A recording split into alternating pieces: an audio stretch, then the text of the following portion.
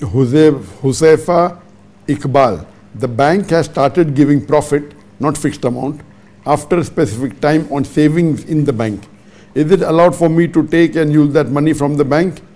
If we can't return them back, use of money? If you have put your money in Islamic bank, which is based on the Islamic Sharia, and if they give you a profit in the savings account, that is permissible. It is not dealing with riba. But if you are put in a conventional bank, which is based on riba and interest, taking such profit, if it's interest in the name of profit, is prohibited.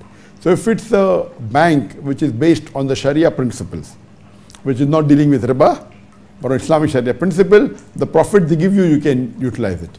If it's a conventional bank, which is not based on the Islamic Sharia, it is mainly dealing with riba, then it's not permitted for you to have a profit which is from a riba.